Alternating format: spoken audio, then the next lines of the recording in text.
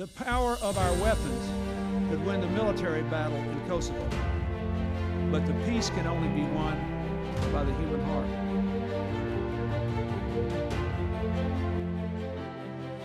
Obviously, you know, as a combat brigade, once the wars in Iraq and Afghanistan were happening, you know, we really thought we were going to go there.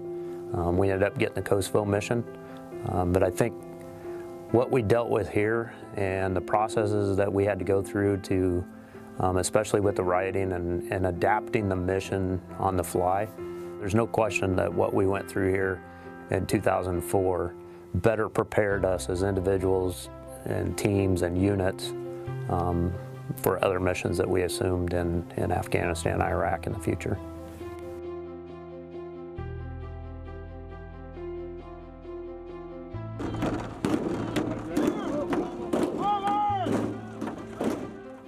Been in since 1983.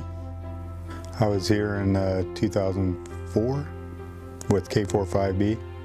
My role is the operations sergeant for the RC East. I've been to Kuwait in 2001, Afghanistan 2010, or Kosovo, and then Afghanistan and back here. So it's time to retire. That's been a good experience. I'm glad, you know, I got in. You know, when I first got in the 80s, we were always thinking, you know, we're training for what, right? I mean, you're not going to ever go to war or go to do anything. So it's kind of like playing football but never playing the game is the way I analyze it. And then, so when you did have to play the game, it was a good experience. Great organization, a lot of camaraderie. And I think the brigade does a good job during division warfires and JRTC, you know, setting the conditions. Like, so when you come to a training event like this, you know, you're going to be expected to work hard and understand what's going on in a fast pace. So the other two deployments I have were as working the battle desk current operations in Iraq for the long 133 deployment. And just the preparation I got on this deployment helped me get in the mindset for that long deployment in Iraq. We are very proficient in what we do. We have great camaraderie and teamwork, and we understand our mission. I was glad to start my deployment experiences here in Kosovo and learn the ropes and then take it on to Iraq and Afghanistan. And glad that I wear the Red Bull on both sleeves. Saying you're from Iowa, saying you're from the 34th ID, Iowa National Guard, is guaranteed to elicit a very positive response from people around here. I will tell you, I've seen it in the Ministry of Defense.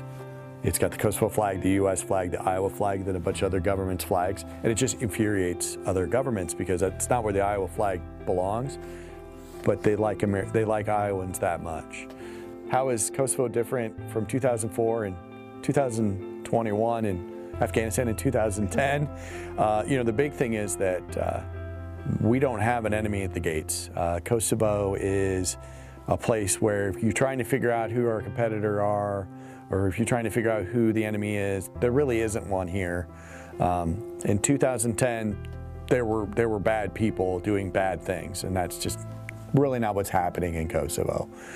You know, for me personally, I was the squadron intelligence officer for the CAV in Afghanistan in 2010, and very much dealing with how do we foster an environment where things get better.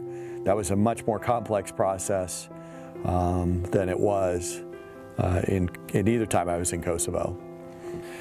Coming to Kosovo, Kosovo is not it's not a kinetic operation. It's not guns drawn. It's not field artillery. It's not close air support. You know, it is much more about reaching across the aisle, making friends, building relationships, which I think the National Guard is uniquely developed to do.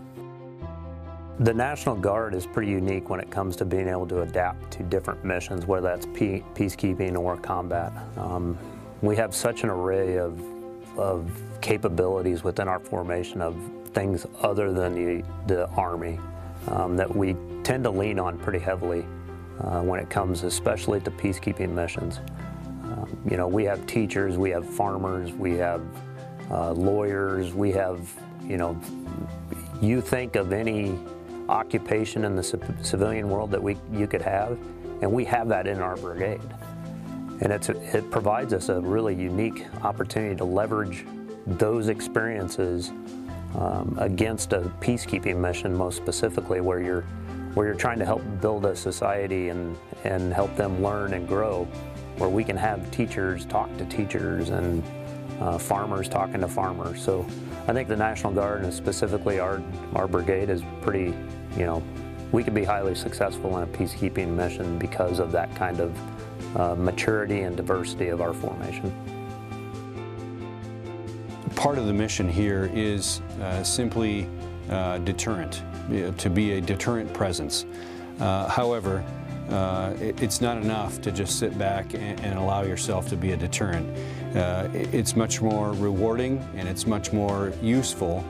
You accomplish the mission more fully and successfully by doing the most you possibly can to improve the environment, to form relationships with the local population, to form relationships with the Serbian Armed Forces as we conduct patrols with them, just to do the most that you possibly can to get the most out of the mission.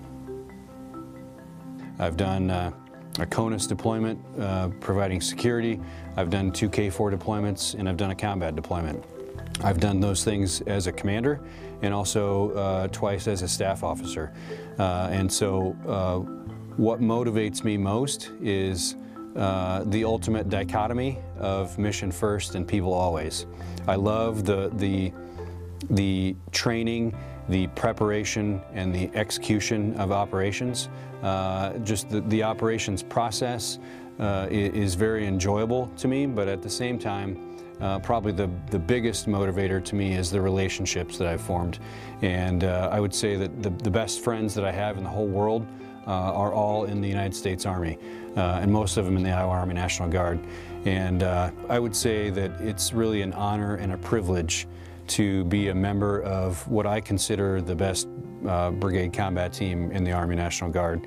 It really is rewarding, I would say, to be a part of this brigade because of the history and culture of excellence that we have. Serving alongside my brothers and sisters in this uniform, doing the things we do, that is primarily what motivates me to keep going and keep serving.